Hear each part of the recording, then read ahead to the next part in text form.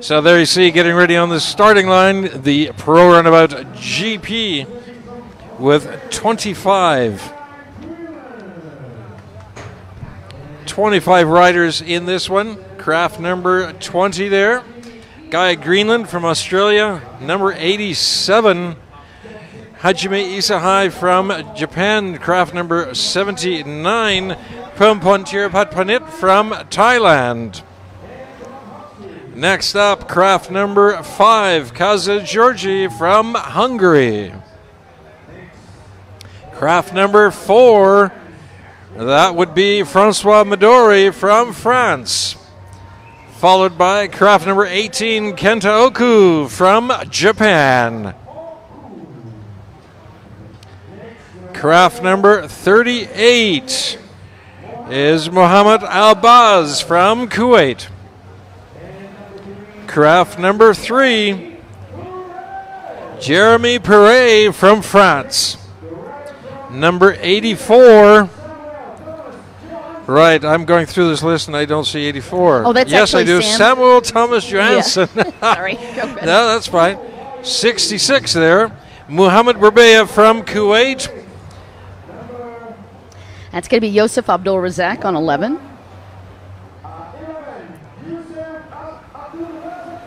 Yusuf Al Abdul Razak from Kuwait, craft number 11, 116.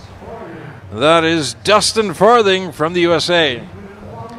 52 from Thailand. Supak Satura. Supak Satura. 7771. Lozano from the USA. Craft 81. Biley Cunningham, Australia.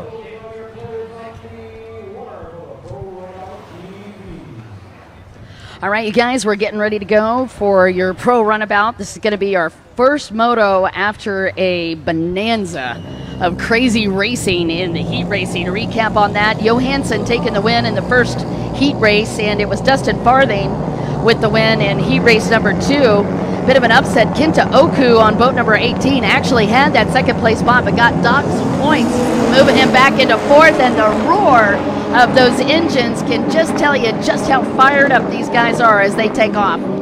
So far, it looks like a clean start. And Albaz on the outside of the inside with a great one.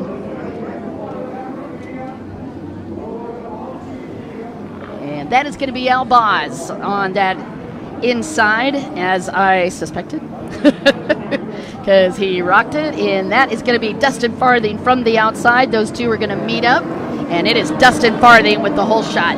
Albaz in second. And a great start, as you can see Devin Farthing, his son down there, the Iceman, watching him, and Dustin Farthing with a beautiful start from that outside. Dustin was actually lined up right in the middle of the outside split as they were drawing balls to get this position, the ping pong balls on this first one. After this first moto, as you know, they're going to be able to, based on their finish, pick where they want to be on the line. And a great long shot as you get an opportunity to watch how quickly Dustin Farthing not only jumps out in the lead, but he also starts to open up the gap between him and second place. Albaz, that gap is a 3.48, and we're only on our first lap, Ken. That's, I mean, 3 point whatever seconds, that's a long, long distance. It is when you have all of these boats tweaked out, like unbelievable levels. I mean, we are truly talking boats that'll, it's not just the overall speeds that are over 100 miles an hour, it is the speed buoy to buoy. Just take a look at this thrust from these boats when they're taking off from buoy to buoy. It's insane. Yep.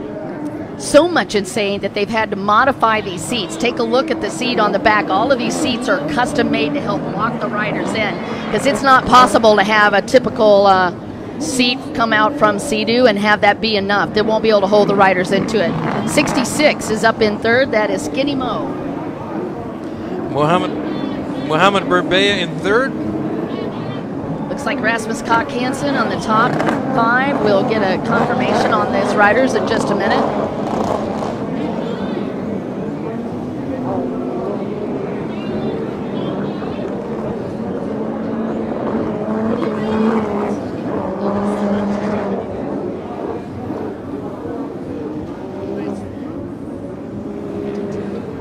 All right, it's Dustin Farthing and Mohammed El Baz, Skinny Mo, followed by boat number 18. That was the Japanese rider we had been talking about in that second heat. That was so fast. He's up in fourth, Kenta Oku. And then the 87 boat, that's Isahai Hajime in fifth. And then Jeremy Perez, your current series leader, is in sixth, and Supak Satura in seventh, and Yosef Abdul Razak off his boat. He has just been plagued this year with shoulder problems, dislocating his shoulder on one of the tour races. Although he's really quick to rehab, right now he is having to get a tow hook to get back to the house. Again, your race leader in the whole shot goes to Dustin Farthing, King D, followed by Mohammed El Baz and Skinny Mo. Mohammed Barabi, your two-time World Series champion, and a gentleman from Kuwait who has one of the most celebrated careers in jet ski racing. In fact, he was the one that first put Kuwait at the top of the leaderboard here in jet ski racing. Fantastic racer, and he is a legend back in his country. Watching the shot there of Albaz in second. And again, this recap, you are watching the very first moto after some great heat racing. Let me give you those series points. Yeehaw.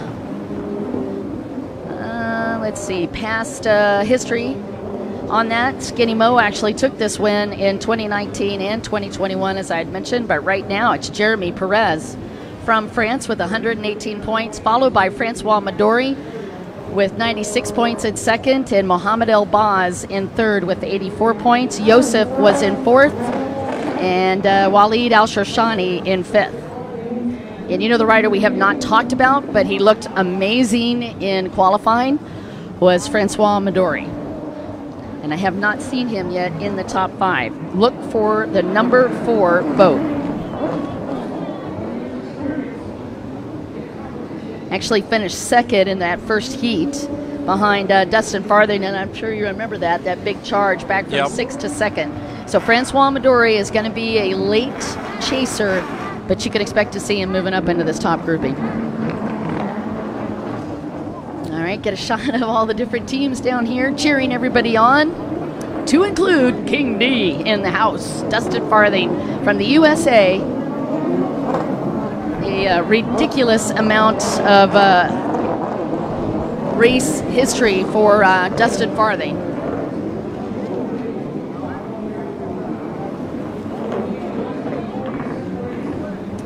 Talking about Dustin, 23 times world and national champion. Dustin started racing in 1996. Owns a company called Speed Zone Racing. And he is in his own Speed Zone, kid. Okay, that was bad, right? Couldn't resist. Okay, yeah, well, you're not going to get ticketed for speeding out there. That's true. Good point. The faster the better, but... Yep. Well, we're looking for this charge from Francois Midori on boat number 4, a gentleman that is a pharmacist in his 9 to 5. That boat is put together by Teddy Pons and Easy Rider. And just taking a look out on the track, it's Albaz putting pressure on Dustin Farthing. Albaz coming from that outside.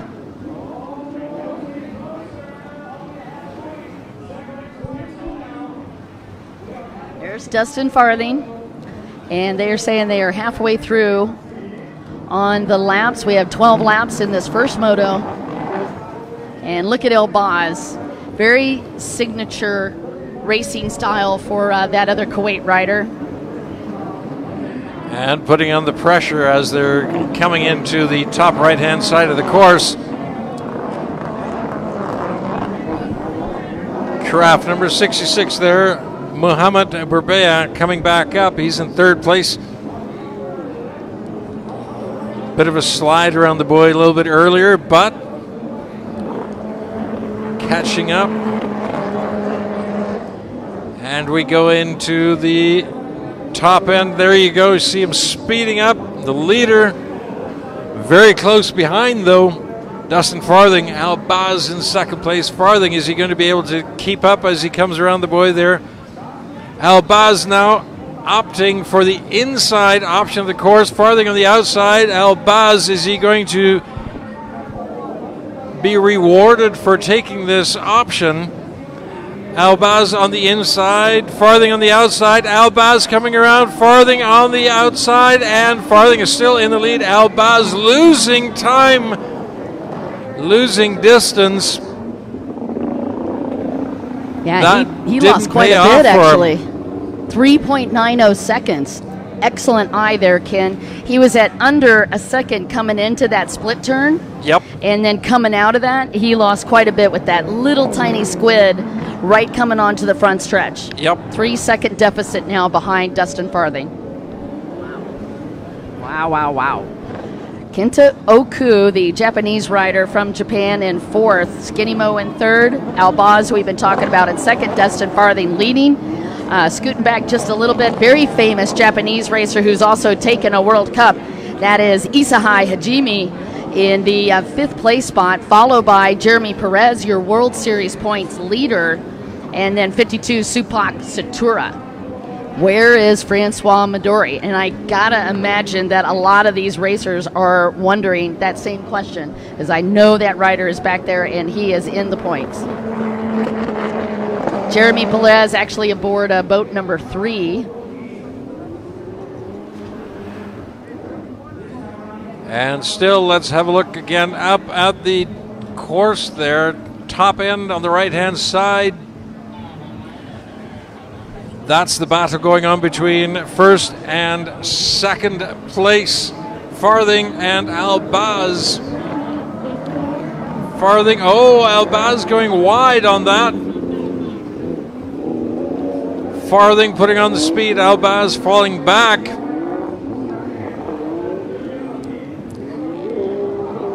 Farthing putting more distance in time. Albaz going back for the inside option once again. He's got to really put on the speed, take those turns, make it much tighter. All right, there's our shot of the Japanese rider, and I don't have a whole lot of information on Kenta Oku, but he does ride for the Excel Group Racing, and I'm fascinated. I want to know more about this rider. There is Jeremy Perez aboard boat number 3. And actually, it was Jun Akoma that was on that 86 boat. Jun Akoma has been riding up into the 6th place spot, so just want to give some credit out to Jun, riding for Japan, and number one, pound one racing. I guess that's what this stands for. Great cool name. There's Isahai Hajime on boat number 87, right behind Kenta Oku.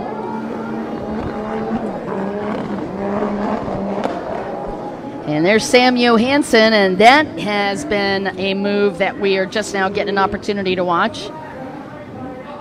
Sam Johansson took the heat win in heat number, actually, excuse me, didn't take the win, but he was up in the top 3 in the heat classes. So we're watching Sam Johansson. Yeah, no, I was right. He took the heat win in the first heat. Sorry. I was like, wait, I thought he did. Yeehaw. All right, Sam Johansson has now moved up into top 7. Dustin Farthing leading King D, and I'm sure his son, the Iceman, Devin, out there watching him from the beach. Mohamed Elbaz back there lurking, and Mohamed has got to be talking to himself right now about those 2 minor mistakes. Had he not squidded out, do you think he would have got around Dustin? Looking at the water, looking at the way they're racing, I still think Dustin probably would have held on. Maintained. Yeah, he would have maintained his position. It's very choppy out there at the moment, and it just looks as though Dustin is willing to just put on the throttle. Yeah, he will ride on the edge, but only when he needs to. That's what I think is so much fun about watching that rider, is he rides on the edge. And Jeremy Perez has moved up into 5th place, as I suspected he would, but what was interesting was that was Rasmus Koch Hansen's picture. So they'll probably be adjusting that pretty quickly. They'll be changing that, yep. Unless he's got an alias, which wouldn't surprise me either. Well.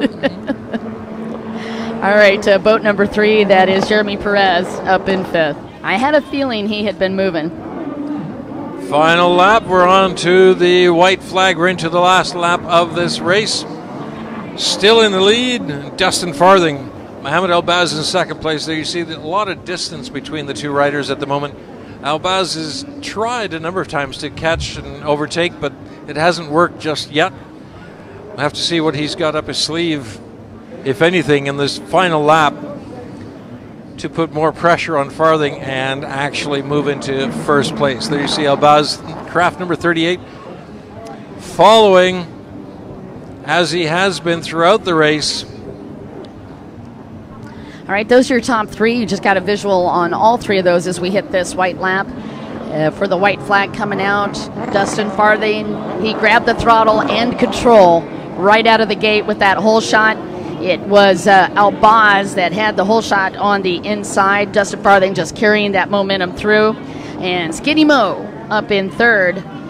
Kinto Oko fourth, rider that you saw there. And then it is Jeremy Perez on boat number 3 back in the 5th place spot. And Hajime is dropped off. He was up there in top 5. Now it's Sam Johansson in 6th.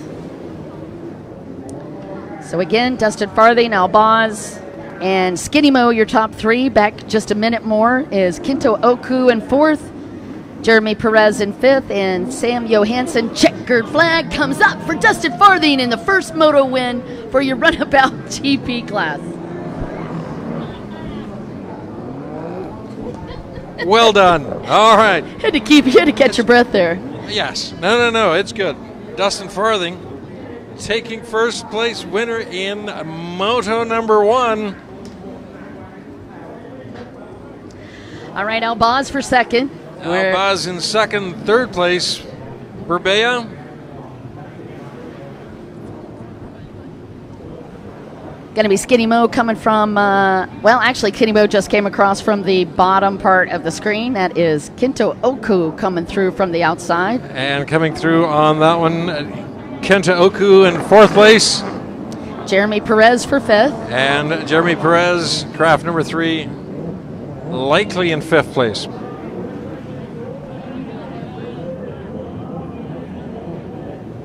And Jeremy Perez taking a look out at the crowds as he comes in. Again, your point series leader, Jeremy Perez, had a great run. And Dustin is Kojita's hero, by the way, and Kojito not riding here in this class, but still, he's a legend. Totally agree. Thank you guys so much for listening in on the live stream, and that was the second of one of our top premier races, and a great run for those guys as we get ready to work our way through the rest of these classes today. We've still got quite a bit coming at you. Junior Slalom, 8 to 13 ski lights, and Junior Slalom, 8 to 13 Spark. Pro Freestyle also coming at you. Dustin Farthing reliving that start in the race down there with the crew for Farthing Racing. All right, and we're going to be back in just a moment with our Junior 1-lap Slalom 8 to 13 ski lights. Do stay tuned.